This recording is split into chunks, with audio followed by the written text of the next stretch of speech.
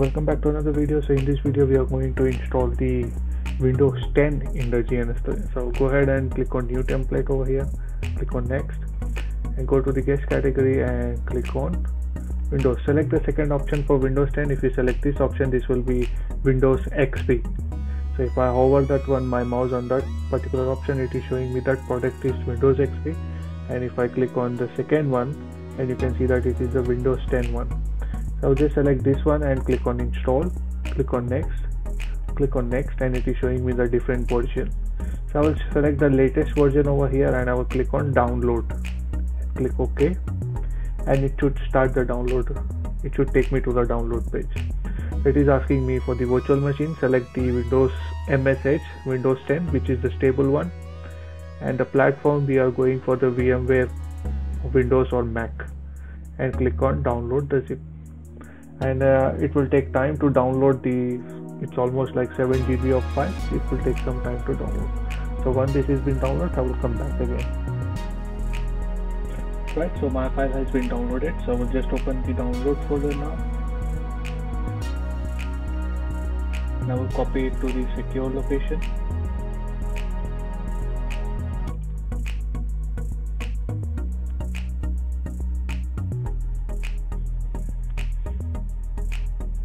Just extract the files from it.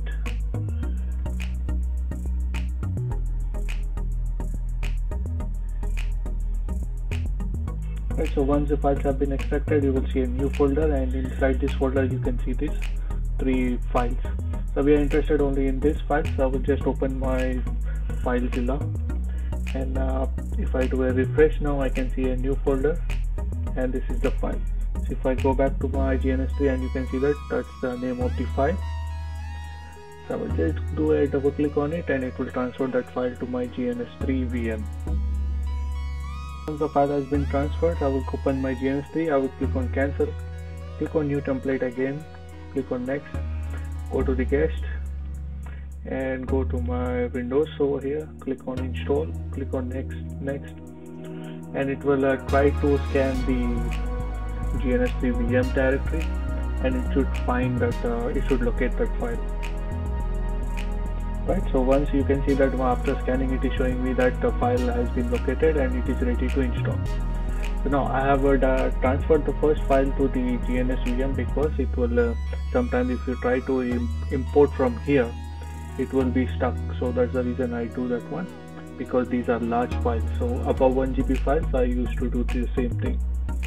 So click on next and click on yes and click on finish, and you can see that there is a Windows 10. So symbols have not been downloaded, so you need not worry. So it should be downloading when we are installing these devices, but since it's not installing, that's not a problem, but we are able to install the devices. So just click on right click, configure, and you can see that it is taking 1 GB of RAM, but I recommend you to 2 GB of RAM and 2 virtual CPUs, and click on OK, and just start it and get the console. And now this is a VM being installed, totally installed. You're not going to install the Windows 10 from the scratch. It has been already been installed. And if you go to the right click configure, and if you go to the usage, you can see that the username is IE user and password is PASSW0. This is not O in this one, this is 0RD. So that's the password.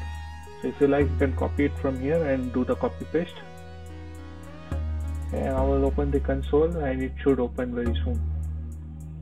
And you can see that my Windows has been turned on. So I will just click on this one and I will enter the password. So you can see that by default there is IE user and the password which we have already copied from there. So I will say that PASSW0RT and exclamatory mark, and I should be able to log into Windows 10.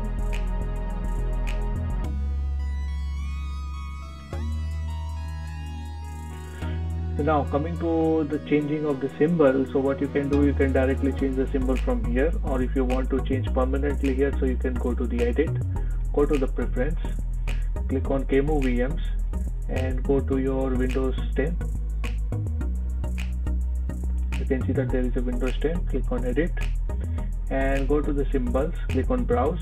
If you have your custom symbols, you can just click on custom symbol and browse to the PNG file and select the PNG file as you like. Or if you like, you can change the symbols from using these different categories which have been provided over here. For example, I will go with the affinity square green. I will select any one of the symbols, like I will select the client, click OK, and apply and OK. And on the left hand side you can see that it has changed my symbol over here. And now you can see that my Windows 10 is been up and running. I hope you have enjoyed this video. See you in the next video.